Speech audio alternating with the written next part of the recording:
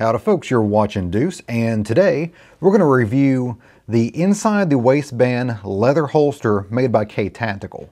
I was going to put this review, going to tack this review on the back end of a general holster review. I bet you didn't know this bench was on rollers now. But I decided to make a specific video just on the KTactical holster because I had many of you ask for a review on an inexpensive leather inside the waistband holster, because I'm a fan of kydex, but a lot of you guys are not, which is fine, you know, just different strokes, different folks, as my grandmother used to say. So I found a leather holster that's inside the waistband, is economical and works well, made by KTactical. I'm wearing it right now, right there. This has got my Ruger LCP in it, and we're going to take a look at it right now. A quick note for YouTube, all the firearms shown in today's video are completely free and clear of ammo, and there's no ammo in this section of the bunker. So we are all nice and safe here. I normally don't tuck in my t-shirts, but I did that for display purposes, of course.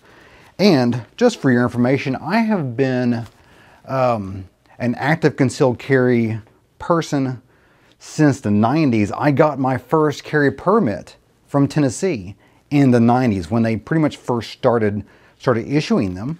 And as you can see right now, I'm going to go ahead and go from open carry to concealed carry. And you really don't see that KTactical holster there. It does a pretty good job of concealing well, it's a Ruger LCP. Those are pretty easy to conceal anyway, but this thing just really makes it disappear. And it's pretty comfortable too. Now there are many different types of inside the waistband leather holsters, many brands out there, and many of them are priced very economical. Now some of them are stupid expensive, but many of them are in the $20 to $30 range, which is about where you want to be for a concealed carry holster. Anything above that, you're really overpaying for the most part. You can find a decent holster for under 30 bucks usually. And the KTactical is no difference.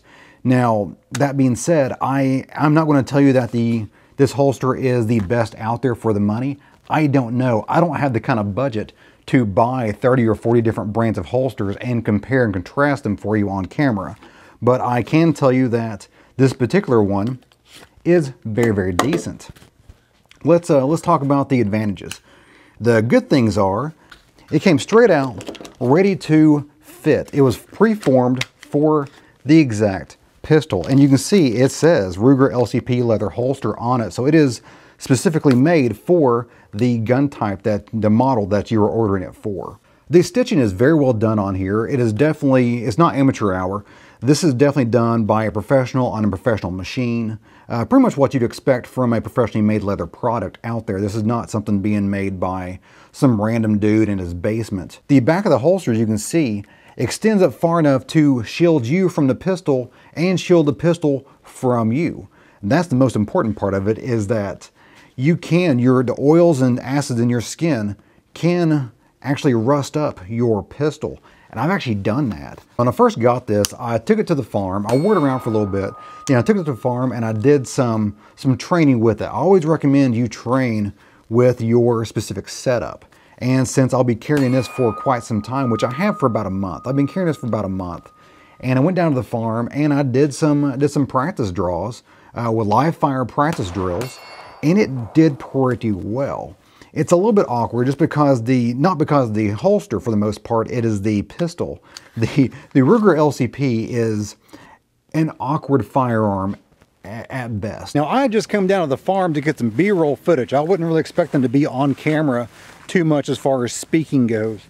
But while I was cleaning up, I found something interesting, which was the jacket from the Full Metal Jacket bullets I was shooting today. The jacket got stuck behind the head of the bolt on my steel target.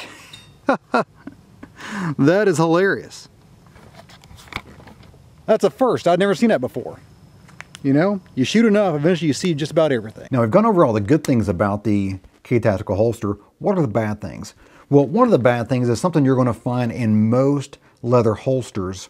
meant for concealed carry, and that is retention. It does not hold onto a pistol as well as a Kydex holster because there's nothing in there to really clip into the trigger guard like the Kydex holsters do. In fact, if you move this upside down, I'm holding it right now, but it falls right out. So you're not going to be doing any kind of a squat thrust or any kind of gymnastics with this under your belt. Now, once you put this on and cinch your belt down somewhat, it will help the retention quite a bit, but it's never going to be as good as a Kydex holster. That's just the nature of the beast with leather holsters.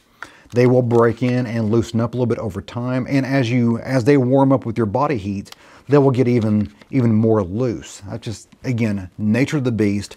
If you want the comfort of leather, you're gonna have to deal with that. Another issue is that I like to wear a very thick belt. I like these buffalo belts. Got this one right here. This is too thick for the spring clip on the holster, which I'm going to assume that all the KTactical holsters use the same clip. And it is just too big, or the belt is just too big for this clip. It does not go all the way over and then clip in. It's just too thick. If you're a reloader, you should already have a good set of calipers. I'm in millimeters. This is America. Okay, if your belt is less than 1/4 inch, you're probably okay. This is almost 1/3 of an inch thick. It's a pretty thick belt. I like that. But if your belt is thinner than that, if it's about 1/4 inch or thinner, then the KTactical spring steel clip should be fine. So at the end of the day, do I recommend the KTactical leather inside the waistband holster? Yes, after 20 years of concealed carry, I got my permit in the 90s, and I've been carrying since then pretty much on a daily basis. I can say that the KTactical holster is a good holster for as far as leather holsters go. This is a good inside the waistband holster at a good price. If you want to spend more, you can get something with a plastic insert inside the leather holster that does clip into the trigger guard and really retain that pistol really well. But those are features that you have to pay extra for. And this is just a quick video that I put together for you guys asking for a specific brand recommendation for an inside the waistband leather holster option. So here you go. Now, I will be making a general holster review on just different types of holsters, when to use what and why. So be on the lookout of that. That'll be out in a couple weeks probably. But this is a good option for you to look at right now. If you want to stay on Deuce and Guns channel, go ahead and click on one of these 2 videos right over here. Now we keep you watching away.